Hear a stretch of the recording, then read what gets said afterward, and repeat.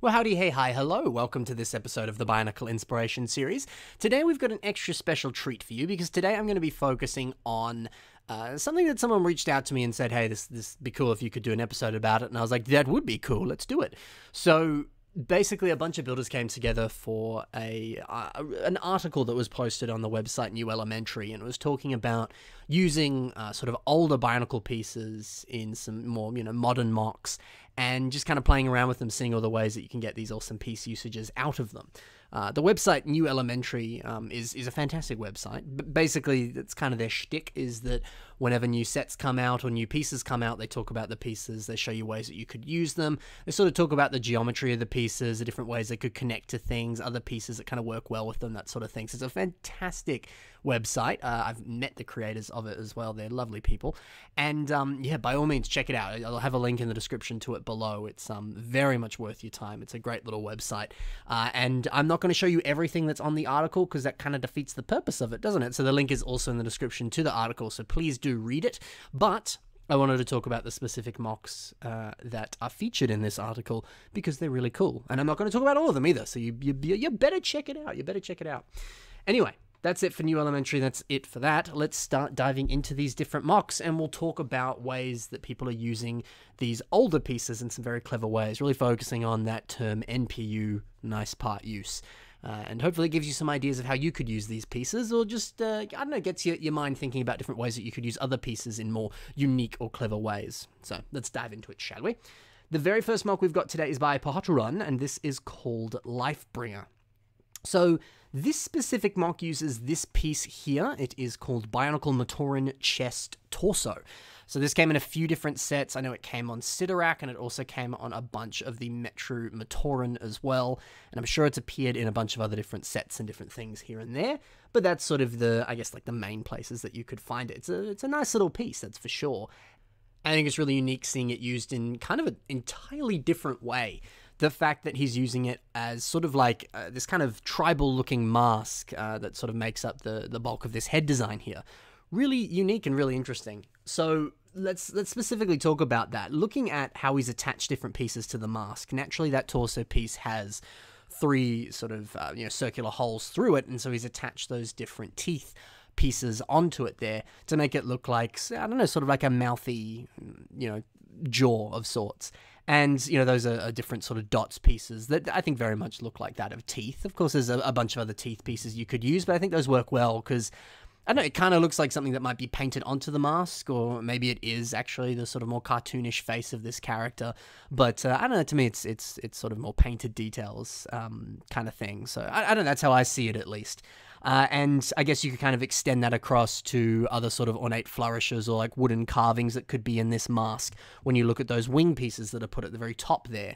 So naturally, that torso piece has sort of holes in the sort of tippy top of it, and he's just sort of inserted those wings into those holes. So I think it's a really clever idea to look at any piece, really, and see if there are just sort of natural like crevices or holes or little bits that you could insert pieces into. Are there unique parts that fit very nicely? Do you have to kind of jam some of them in there? I guess it's kind of up to you whether you want it to be a little bit more legal or illegal. If you put a little bit more stress on it, it might not be up to your fancy. But it's certainly a unique way of, I don't know, adding new life to pieces. Some of the older Bionicle masks specifically have a lot of unique holes or sort of crevices in them that you can very easily insert different pieces, whether it's like lightsaber rods or all sorts of different things. So by all means, take a look at your pieces, see if that is something you can do, because I think it's very clever, and like we see here, it works exceptionally well. And he's also done it there with those tusks that are also coming out of this mask. So a lot of really unique ways that he's used this here, and I think that's I think that's really, really cool. So fantastic idea to do that. And I also love seeing all these different sort of like leaf pieces and like a flower crown almost around this wooden mask here. It's very clever, and it's certainly very vibrant, especially because this mask has such this beautiful contrast up against this sort of like grey metallic body of this creature here. And I kind of like that idea. I think it's a sort of unique take on the idea of a Bionicle having a mask. The idea that there's this sort of metallic creature that is a little bit more sort of frail and maybe not of this world and doesn't really get in touch with nature, but they put this sort of tribal mask on and it gives them jungle powers and almost sort of you know, changes the way that they look, and yeah, you know, maybe they have those vines sort of wrapped around themselves. That's maybe a part of their powers, or it's just sort of decoration that they've put on. But yeah, I like that. Just a sort of different take on it, that the mask sort of has a life of its own and sort of, I don't know, almost adds to the visual look of the character. I think that's very clever. So a unique way of kind of changing up that concept there. Yeah, I like that a lot. Final little detail that I like about this is the weapon. The choice to just use those brown sort of connector parts like that to sort of form this wooden staff, but then to attach that sort of grey tooth piece at the top there kind of makes it look like a sort of sharpened stone that he sort of wedged into a sort of wooden stick of sorts. And then he's used that vine, or in this case a green rubber band, which would have probably come on the older Borok sets, more on that later, and just sort of wrapped it around there like he's just, you know, got a really sturdy vine and used it to sort of attach that stone to the weapon so that it can become a weapon. I think that's awesome. I think it's a really very simple way of doing it, but yeah, there's something that looks very sort of, I don't know, fitting for that and fits the aesthetic of this mock. And yeah, it's just really clever and just, you know, really just wrapping around one, maybe two of those rubber band pieces there. I don't know, I think it's really cool. I think it's just a clever way of doing that. It's a very simple weapon, but I think it goes a long way. So really cool. So I love your work here, Pohaturon. Let's move on to the next mock here, which is also by Patron. Or Pohaturon, I don't know how to say your name, I'm very sorry. And it's called Bassador. So I wanted to cover the other mock that he did in this because it uses an entirely different Bionicle piece. So this is a piece that you know, very specifically came on Pohatu Nuva. And this piece here is called Bionicle Toa Nuva Climbing Claw / Cordan Ball Half. I don't know what Cordan Ball Half is. I've never heard that be associated with this piece before, but yes, that's the name of that piece if you're playing at home and you're looking for that part there. But yeah, I think it's been used on this mock here very, very exquisitely, personally. I love that they've been used, obviously, for the feet here. I think it makes a nice sort of like clawed foot design for this robot, but it's nice to see it also being used on the head as well. They sort of form this beautiful line that sort of draws your attention towards that big sort of sinister red eye.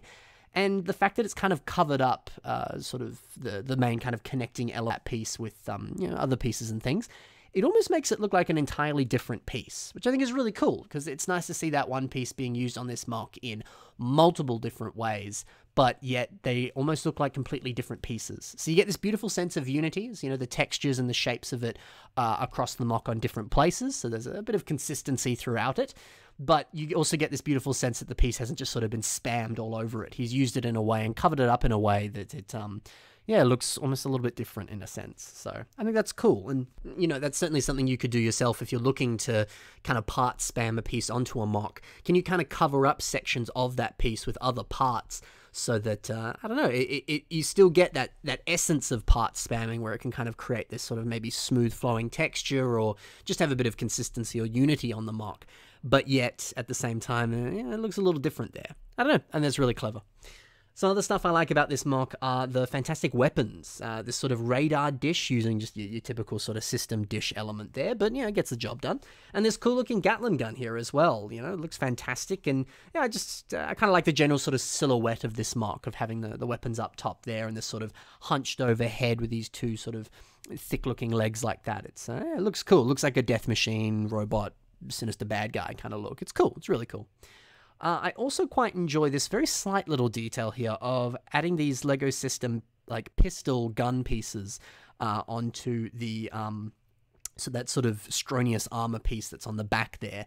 It sort of neatly kind of flows into the head there. It's just a little subtle detail, but I think it really works.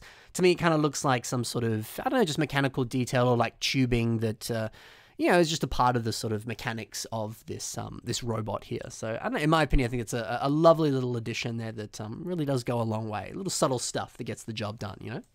So yeah, really nice way of including these pieces here in a very unique way. Love your work. Let's move on to the next mock now. This is by Ao Okononen, and this is called Mammoth, because, you know, it's a mammoth. I love this. I adore this. Very system-heavy mock, but it does use this Bionicle piece in a very clever way. So this Bionicle piece, of course, is very famously from a lot of the different Rakshi sets, but it is more specifically known as a Bionicle Rakshi back cover with groove. So if you want to look one up on Bricklink, that's the name of it there for you. So yeah, I mean, it's a great piece. I've seen it being used in a whole bunch of different ways, and AO has actually posted another mock on the article there, using it in a very, very nice way. So be sure to check that out. I'm not going to show you here. Go check out the article. It's a good article. It's worth the read. So yeah. Regardless, though, when we look at images of mammoths, they do have this sort of very specific sort of kind of curvature to their face that sort of flows down into the trunk. And I think that's been perfectly illustrated here using this piece. I think here this is a more sort of like subtle example of a nice part use on a mock. Just, I don't know, there's something about it that sort of perfectly captures the shaping of it. It's not necessarily anything like groundbreaking or super unique, like, using a torso piece and wrapping it with all these other different pieces for a helmet or a mask, or, what we saw before with very sort of clever sort of shaping that formed around the head there. This one is just sort of, I don't know, it's quite unassuming, but it gets the job done, and it perfectly matches the sort of curvature of a mammoth's face and kind of leading down into the trunk there. So, I don't know, don't be afraid to be a little bit more subtle with your nice part usages. Sometimes it could just be something like this where the shaping is just perfect and it just neatly works in with the rest of the mock. And it doesn't have to be anything like groundbreaking or awe-inspiring, but it works, So, I don't know, that really grabs me. I think that's awesome. Some other awesome stuff on this mock is the beautiful little stand that goes with it. All these, lightsaber rod pieces and axles and things being used as sort of like, like plants and all sorts of different things like reeds and stuff like that. And then the fact that the base sort of neatly transitions and just a little bit of water there. Just sort of the tail end there, having those trans-clear plates there. I like that a lot. Just sort of, it gives you this sense that, I don't know, maybe he's by like a watering hole or a lake or a river or whatever. He's about to get a drink or something. It's just a little subtle detail. I think it goes a long way, and I always like a good sort of base or a stand for a mock. I think it's just a nice way of kind of rounding it off and adding a bit of context. It's very nice. And I think this is a really nice example of it too. Also, the way that he's achieved the sort of woolly fur texture of this mammoth here, using some of these larger kind of curved slope pieces here to really kind of mimic the sort of like flowing down look of mammoth fur in that sense. I think it's really cool. And also including a bunch of these grill tile pieces along the side there, which do give it that sort of hairy texture in a sense. So yeah, a little subtle stuff there, but it really perfectly illustrates the general sort of shape of the mammoth and kind of very nicely illustrates the fur as well. So yeah, cool to see just some clever designs there that perfectly illustrate it and make a very accurate looking model here. So really nicely done. Let's move over now into this mock, which is by Ivan Martinov, and this is called Red Brawler. So the piece that's being used specifically here is a nice little piece. It came on a bunch of the Toa Mata, like Tahu and stuff. And this one is called Bionicle Ball Joint 5x7 Arm with Dual Axle Hull at 90 degrees. Not a very exciting and unique name, but that's what it's called. So yeah, it's a nice looking piece. It's a good one here. And again, I think this is another sort of subtle example. It was intended as an arm piece on some of the original Bionicle sets, but here it's being used as a leg piece. It's still a limb. It's essentially what it was intended for, but it still looks nice. It's nothing groundbreaking, but it gets the job done. And some of these older Bionicle pieces, which is the bulk of the ones we're looking at today, they have beautiful textures to them. They're very sort of like mechanical and like industrial in a sense. And they have a lot of sort of like greebles and rivets and like pistons and different things on them and all that. So yeah, there's something about them that just fits so perfectly with a more sort of stripped back, like unarmored robot of sorts. And that's kind of what's happening here. There's elements of this mock that have that gray to them, which is more sort of like exposed mechanical details.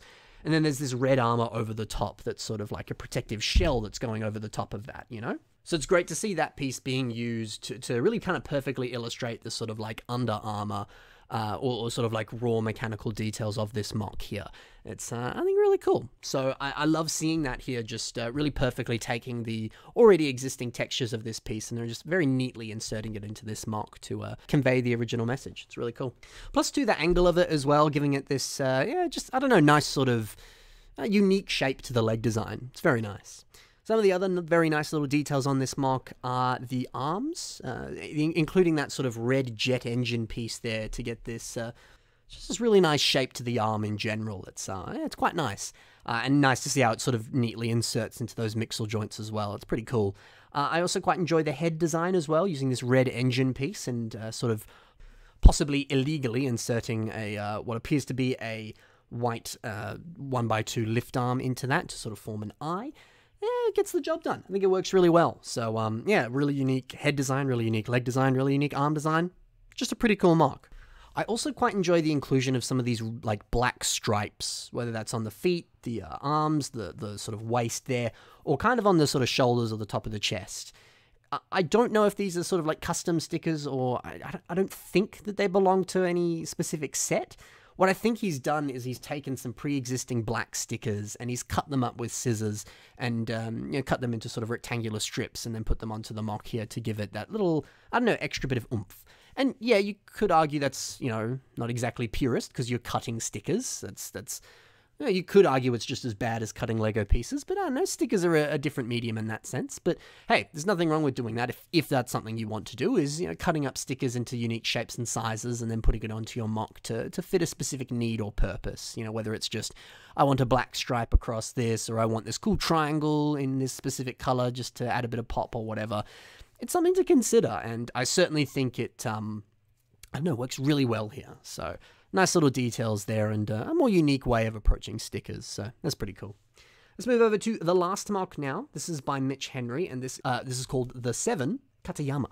So the specific piece that's being used here is the Bionicle Borok windscreen 4x5x7 with marble trans clear pattern, although in this sense is not with any sort of marble trans clear pattern, it's just a dark blue one, but it is that Borok windshield 4x5x7, which is a cool piece. And of course it comes from the Borok, but it also does appear in a variety of other sets and in a variety of other colors, whether they're marble, trans clear, or all sorts of different things. And of course Mitch covers that in more detail in the article, so head over there and check it out. But also, he has another mock in there. You should also check that out. Again, the article is very much worth the read. Anyway, so this mock here is fantastic, absolutely awesome. It's actually from another collab as well, but still worth noting, and it does use that piece in a fantastic way, and I think it's perfect for like that sort of samurai chest armor. Just Googling different images of samurai armor and samurais in general and stuff like that, there's a very sort of specific shape to that sort of chest armor, and I think it perfectly captures that. So very, very nice part use there indeed, and nice to see the textures of it matching up with the head and the other parts of the body as well. It's I think pretty cool. I also quite enjoy the inclusion of some of the armor pieces, specifically on the lower legs and the upper arms. The textures on those printed CCBS shells there are absolutely perfect for capturing kind of the look of samurai armor. Like with this picture here specifically, there's a very similar sort of look and feel to that. Plus, too, the inclusion of those rubber band elements there also seems kind of fitting. You can kind of see little elements of that in these pictures as well. So, yeah, a lot of fun little details there that I think perfectly capture the sort of look and aesthetic of a samurai. So, really, I think that's awesome. And Mitch has also done a really good job with the inclusion of those dark bluish grey tread pieces, whether that's on the torso there or on the shoulders. Again, looks exactly like samurai armor. It's yeah, very well executed. So yeah, that's it for a few of these different mocks here using some very, very nice part usages. Again, I urge you, please do check out the article over on New Elementary. Fantastic website, and the article is also a good read, so be sure to check it out. And also, be sure to check out all of these different builders and the other mocks that they've built. There's links in the description below, so if you want to check those out, please head there and you'll find them there. And yeah, maybe leave a comment on their posts, let them know what you think of what they've done. I'm sure they'd love to hear it. In fact, I know they'd love to hear it, so please do so. Also in the description are links to my own social media, so you can see some of the cool stuff that I've got going on over there. And also, while you're in the description, there is the submission email for the Bionicle Inspiration Series. So if you want to see some of your own mocks, or you've got a cool idea like this, where you're like, hey, me and some friends made a cool thing, can you feature it on the show? By all means, I will. And also, speaking of submission email, it is on your screen right now. I can't remember if I said that before, but it's here again in case I did show it before. But the next episode should be Fancy Bit of Mocks episode. So hey, now is certainly the time to submit your stuff, because I'll pick good whack of submissions. I'll put them in that episode, and we'll see what's what. So hey, if you want to see a mock on it, now's the time. Submit your mocks. Anyway, that's it for the Bionicle Inspiration Series. We'll see you next week with a Fancy Bit of Mocks episode, and then maybe some other cool stuff after that, for sure. Anyway, thank you very much. Happy building, and bye for now.